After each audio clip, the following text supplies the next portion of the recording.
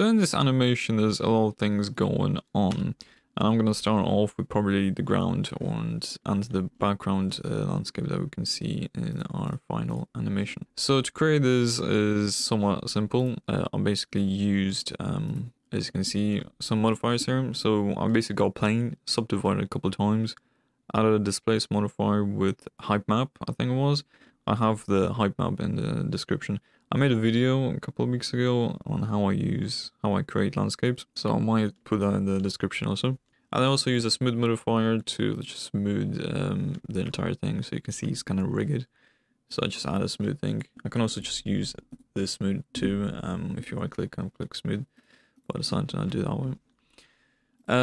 So that's that. The texture, I'll show you the texture right now. This is how the texture works. Ignore this. This is not even connected. So the way it works is if you have two Musgrave textures added together into these mapping ranges, you create this very detailed texture. And then if you use the color ramp, you can adjust some more parameters, which is very nice. So that's how that created. I also copied that from another video. So this is the sort of texture you use for like planets or something. So I might leave a link in the description there too if you want to look further into that. Eevee. This is basically an Eevee generator here. I just changed the texture to more of like a golden style, which I tend to use recently quite a lot. So this Eevee generator, there's quite a bit of them on the internet. I just downloaded one of them. The one I have has gravity included into it, which is very nice, makes things realistic. And I highly recommend it. I'm not sure if I know where exactly I got it, because this was a long time ago. So that's that. So I'm going to hide this Eevee generator, some rocks. So if you click on add mesh, you should be able to have a rock generator. I think you have to enable something in the preferences. I'm not 100% sure what it is, but this comes with Blender for free. So the important things, I suppose, would be this sphere in the center. So if I play the video, you can see it like rotates or something, right? And this is actually just a geometry nodes setup.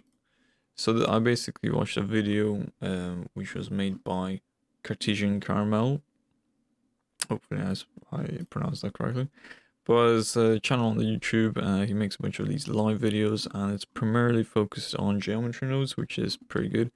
So this is using the new simulation nodes for version 3.6 for Blender. So as you can see, here's a setup. It's pretty massive. But I highly recommend watching the video. I'll have a link in the description also for that.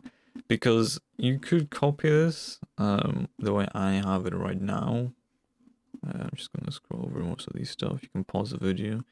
But it probably won't work for you because most of these settings are specifically for this object. Sometimes you're going to have an issue where it's not going to work properly, which is a problem.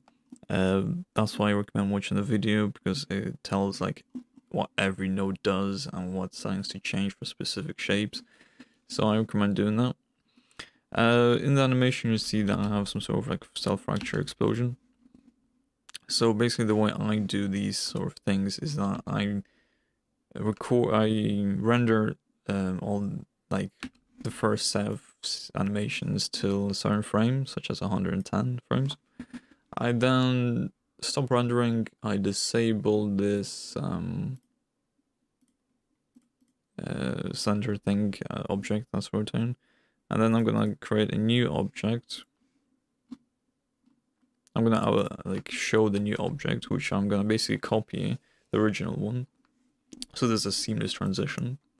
They're gonna add an add-on called RBD Labs, which basically fractures materials pretty good. So I've basically been using that for quite some time. I have a link in the description, which is also affiliated. So if you think considering getting the add-on, then please do. It's very good, and I always recommend it.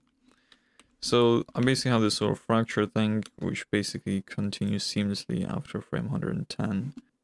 I keyframe the camera, so it kind of like moves from left to right.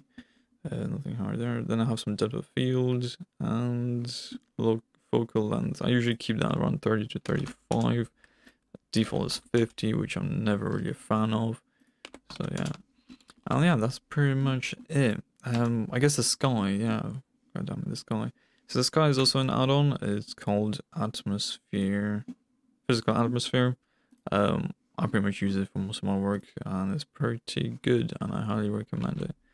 And yeah, that's about it. So yeah, thank you for watching. If you like the video, please subscribe. There's gonna be multiple links down in the description for most of these resources which you can use for your own work. And yeah, thank you for watching.